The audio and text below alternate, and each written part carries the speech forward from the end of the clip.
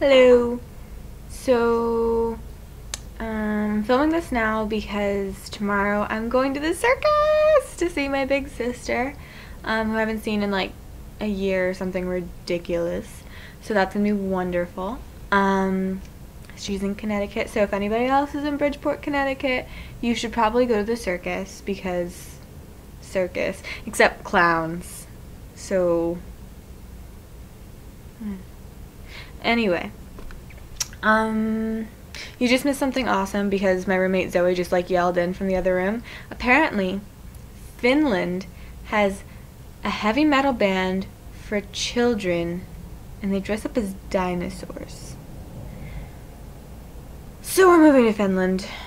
Probably not tomorrow because I'm going to the circus, and not the day after that because I'm going to go see Pitch Perfect. Tuesday. Tuesday is good. So what I'm reading today is actually not a poem, so I guess I'm kind of cheating. But I wanted to read it because I'm really excited. I knew it was going to be published in our newspaper here, The Observer. But I didn't realize I was going to have a page all to myself. That's me. That's it. It's actually an exercise that I did for one of my classes for actually my least favorite professor. I'm pretty sure she's the devil, but she's really successful, which actually makes a lot of sense.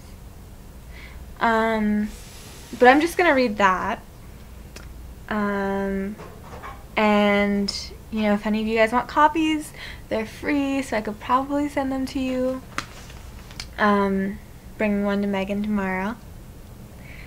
And yeah, I'll probably bring a bunch home for Thanksgiving, so since obviously, I mean, it's pretty much just family members watching this, I can grab a couple for you guys. So this is an exercise I wrote. Basically, actually there's a description of the exercise. This is from my professor. In my own writing, I frequently use childhood memory as an entry to narrative. Here's a prompt I gave to workshop students in English 5166, a creative writing masterclass in young adult and children's literature. The pieces below from student writers were turned in that very day. As you can see by the quality of the work, a timed response to a writing prompt can tease out inspiration, and for some of us, a childhood memory can provide the source for a larger story. So basically, we're supposed to evoke a childhood or young adult memory, focus on the location, and then describe your inner child as a character, and then in like the third part combine the two to come up with a piece. And we had to do the first memory we thought of, which unfortunately for me was a kind of sad memory, very sad memory actually.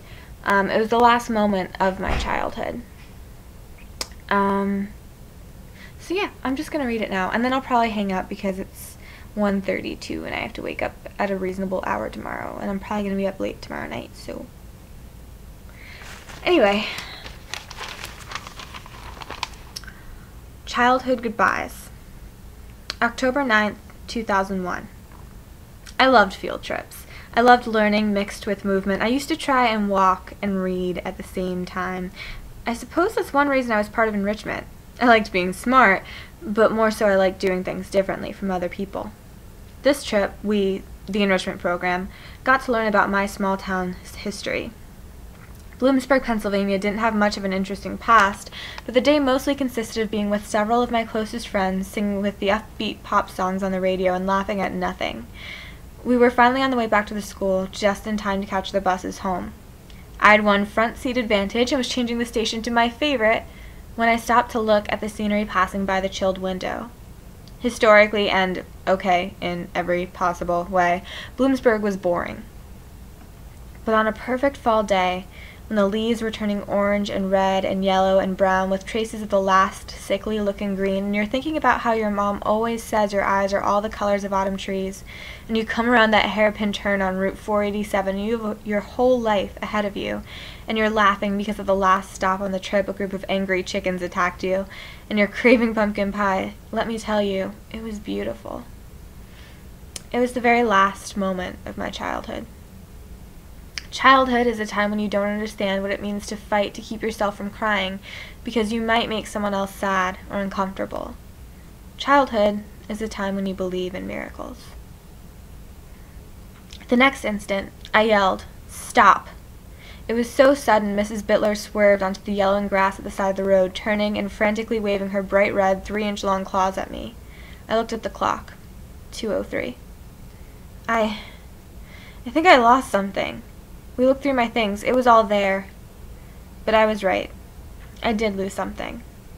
It was important. I just didn't know what it was yet.